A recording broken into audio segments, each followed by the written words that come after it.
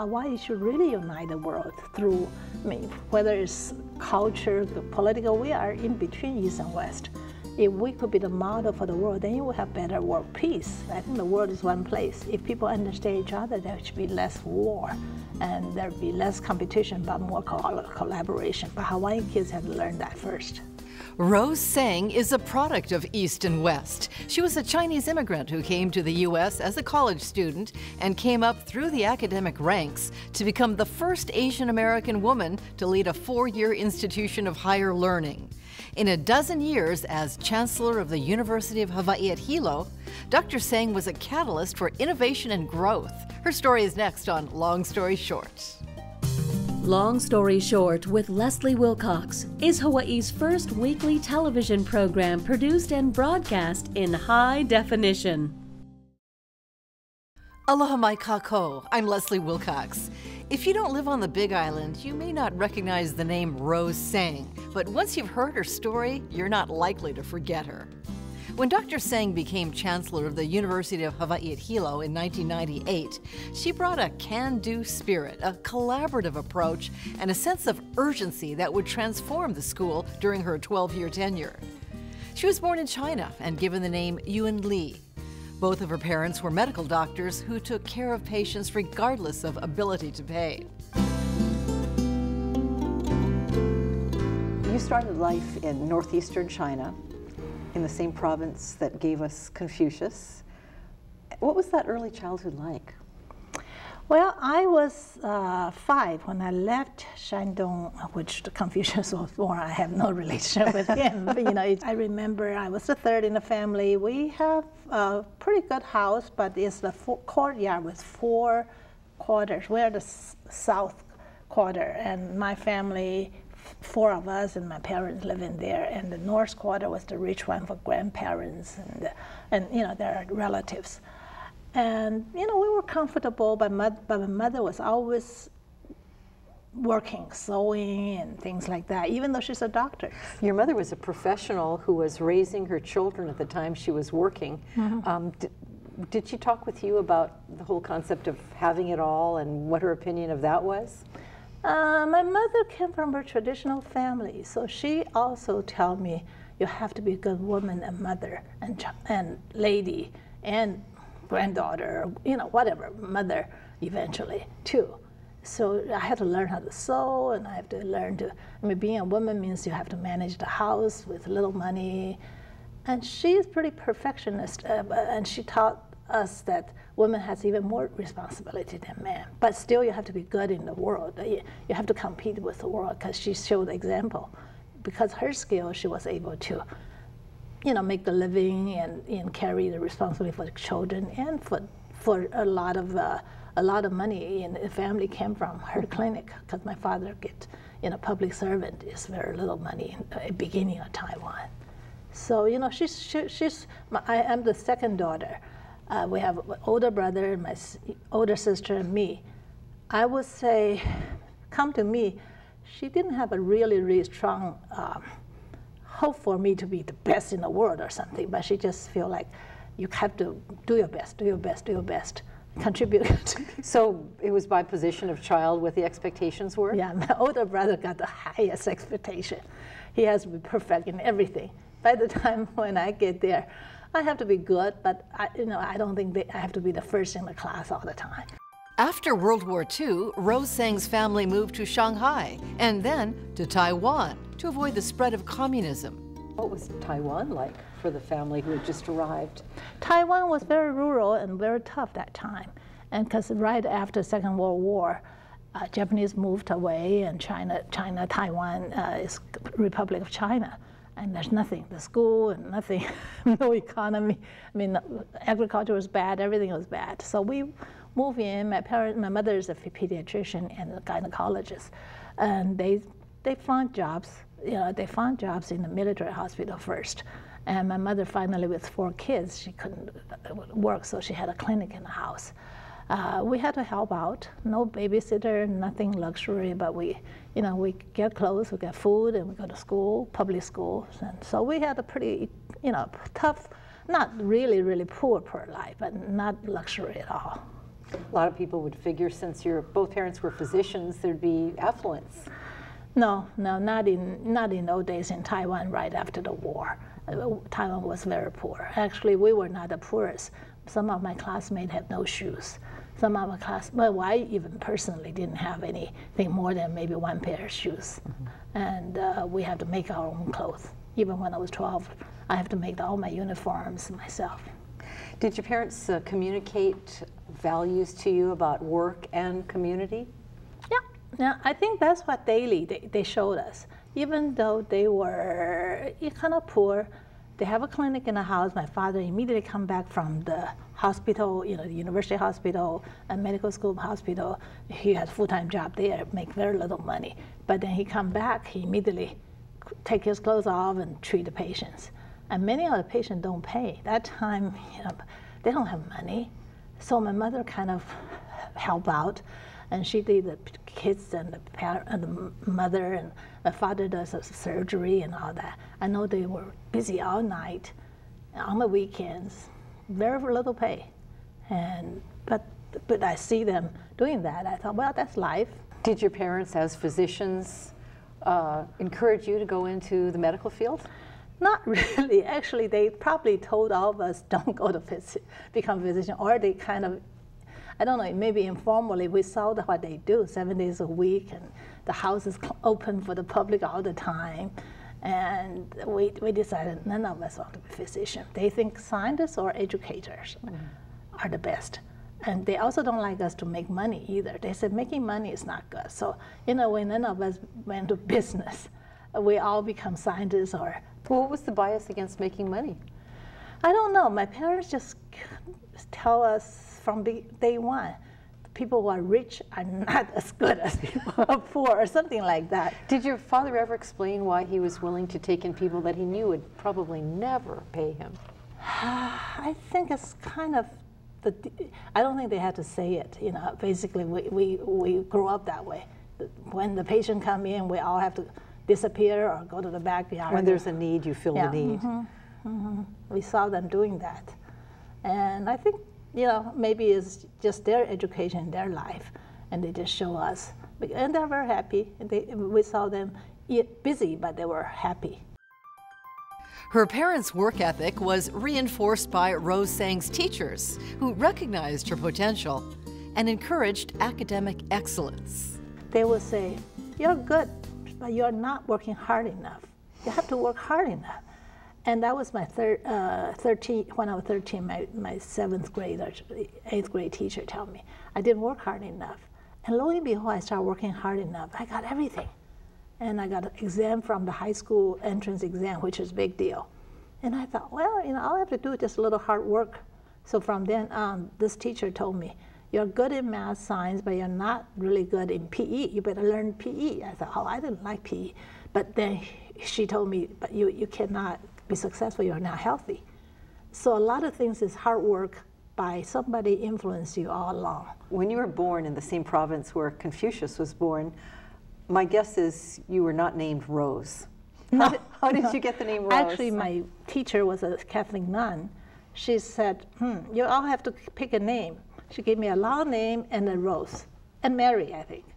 And I thought, I want a shorter one, but Mary was in every textbook, so I don't think I want Mary. So Rose was the one. And Rose is a nice classic name. Yeah, I thought, I understand the color, and I understand, I understand what Rose is. So I said, okay, I'll pick that name. I never knew I would stick to this for the rest of my life. I thought I was using a lang, but I never use Yun Li anymore. Rose Tseng started college in Taiwan, where she studied chemistry and engineering. While she was away at school, her parents moved to Ethiopia to work for the World Health Organization. When Rose went to visit them, she caught the travel bug and decided it was time for a move of her own. I told them I'm not going back to Taiwan, and I'm going to apply for some college in the United States. And I looked in the United States, I decided to east or west, and I got admission for East Coast, West Coast, UCLA, and the University of East Coast. And then Kansas State, I decided. And I told them I'm going to Kansas State. They said, okay. They didn't say one thing or the other too. They gave me like I remember $1,000 in 1962, not a whole lot of money. That's the only money they gave me. From then on, I was on my own. And did you, so you began applying for scholarships? Yeah, I did, and I got, Kansas was cheaper a little bit, and you say, oh yeah, well, like maybe $100 cheaper per tuition per year, but that makes a difference. So then I went to work in the lab, and I work in the summer as a waitress. What about the language? When did you learn English?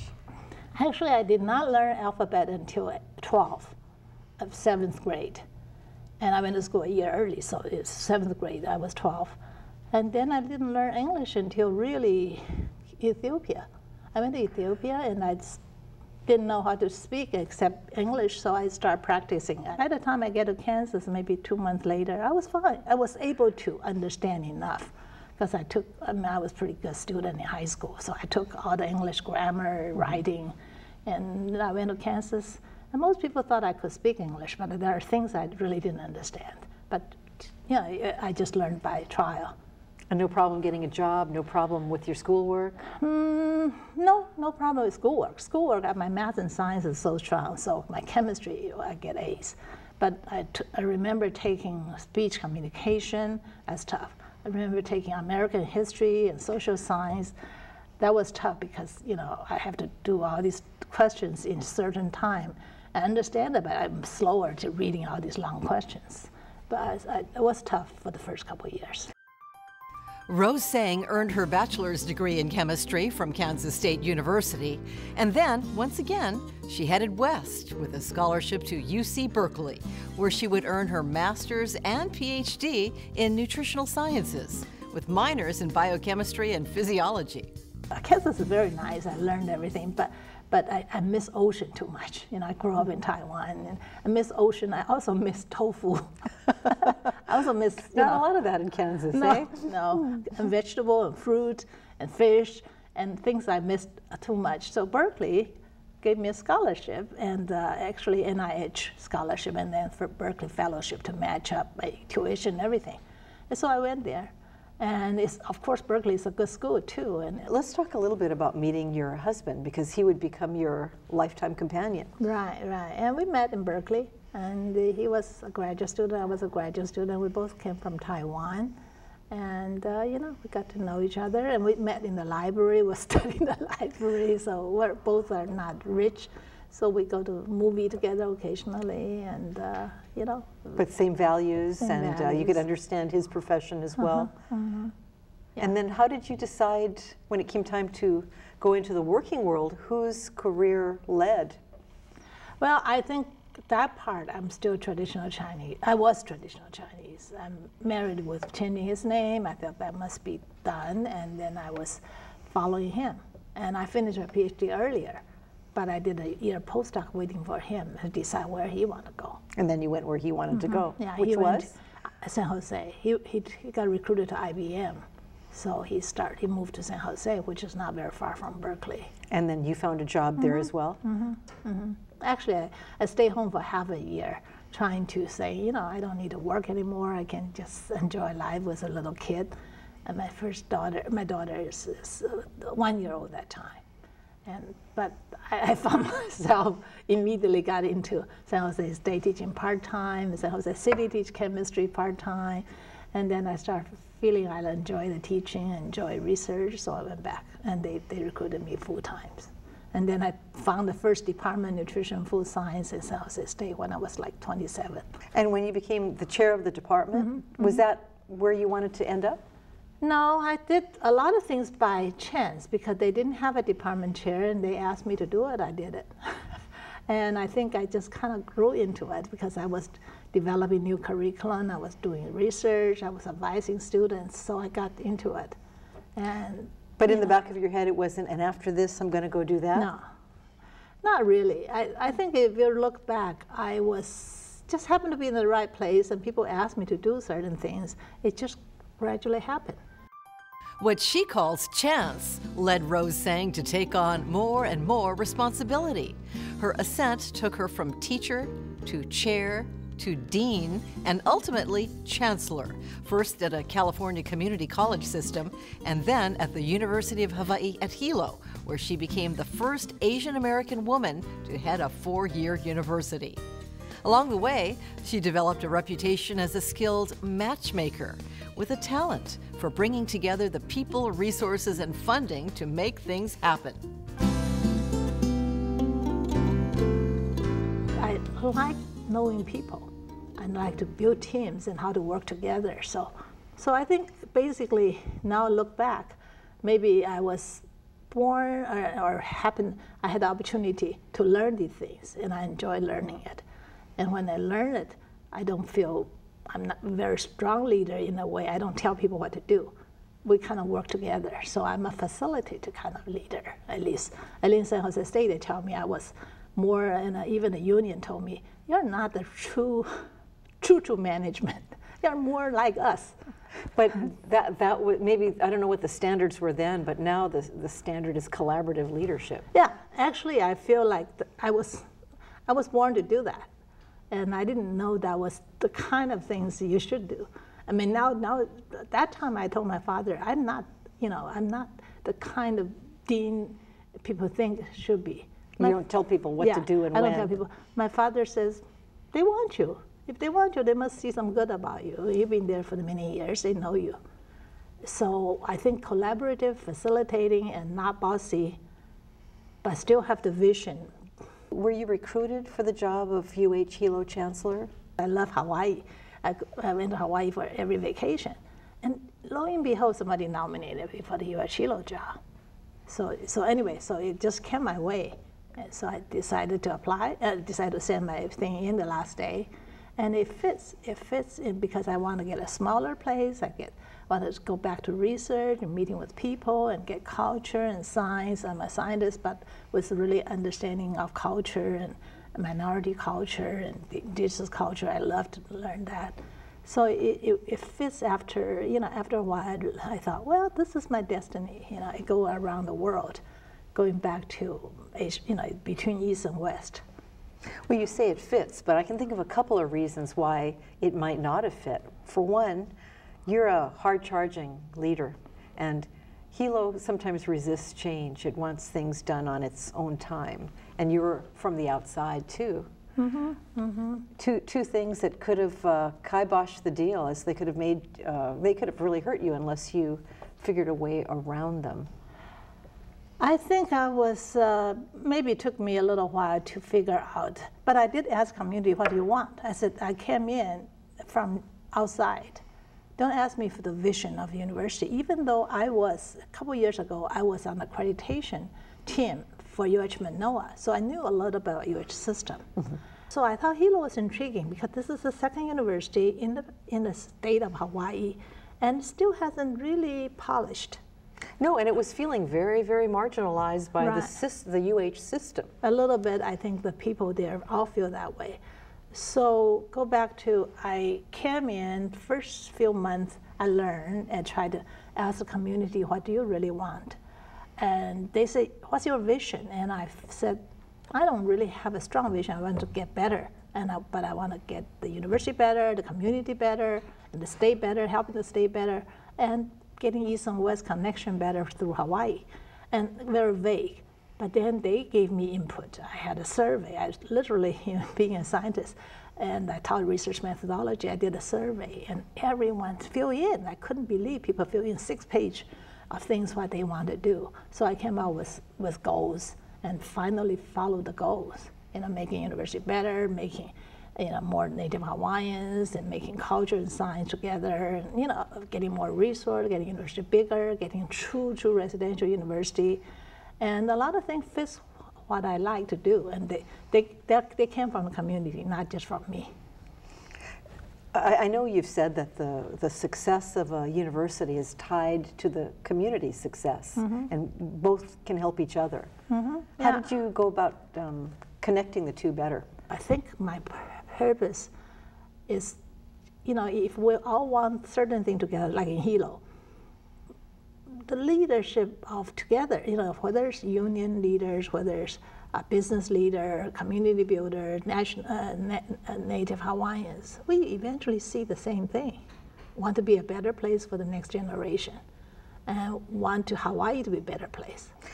everybody wants the place to be better, but so many have different ideas about how to do that, and you've had to navigate some interesting contradictions or schisms between, say, Western science and Hawaiian culture and the feeling about Mauna Kea being a sacred place.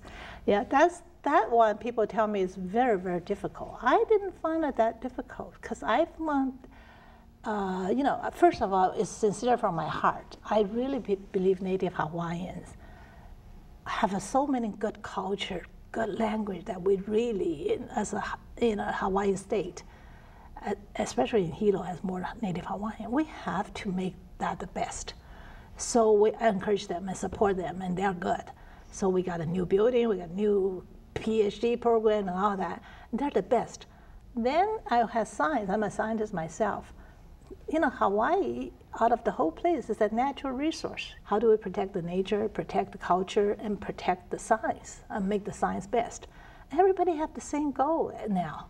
I would say not everybody. I would majority of people says we want the best for the children, and of course more science, better science, as long as our kids can get involved, and that's it. That's it. Your kids has to get involved because we cannot have a foreign scientist only. Even though I may be coming from mainland, but I see myself as a resident of Hawaii now. I think my university had to deliver some education so that the future, the world's best telescope, like 30-meter telescope, had to be able to hire our students.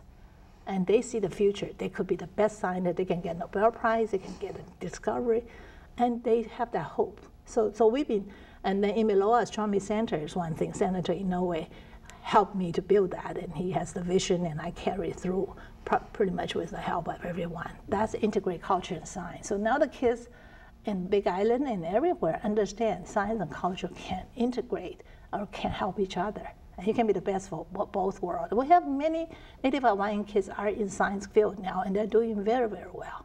And they actually are probably better scientists because they have an interest in their heart. There are many people who just be skillful, but no passion. They have the passion of protect their mountain, passion of understand the universe. They have the passion of everything they learn. I wonder how many of those of us who are outside Hilo realize to what extent the campus changed during your 12 years as chancellor. I'm pretty proud of that. It's not myself, you know. The legislator helped, you know, the community people help, the student help, the faculty help, but we have the same goal. When we work together, things happen. We just don't have time to list everything that blossomed while Rose Tseng served as Chancellor of UH-Hilo. Just to give you an idea of developments on her watch, the school added 10 new bachelor's degree programs, 6 master's degrees, and 2 PhD programs. It launched 3 new colleges, a foreign exchange program, and 9 building projects. Student enrollment went up 50%, and funding for research grants more than tripled. You know, the metrics from your tenure are very impressive. But what do you think was the most fun and notable in terms of what you did? Because all this took, it was all leadership, and it took a lot of people. But what was the fun of it for you in terms of what you did during the day? I don't know what's the most fun. I think the fun during the day is to see students. And I think that's why I decided to move from a big place to a smaller university, is the students know me. And I see them, all kind of students, the Native Hawaiian, the international, the mainland students, the Oahu students, and they just love it. Can you define perhaps the essence of your tenure? I would say I did my best. This place is a better place for the community and for the people. And in certain ways unite the world better through East and West connection. And the kids there are better citizens and better global citizens than before. You know, that's, you know, just increment, but to the point of more broader impact to the world. And the kids are enlightened to be global citizens. You didn't move to Hilo until a dozen years or so ago. Do you think you found the place where you'll live the rest of your life? Yeah, I like Hilo. I really, really like, actually I like Hawaii. I think I learned a lot the last 12 years from Hawaii, especially Hilo because I live in there. People are so sincere. People are so pure.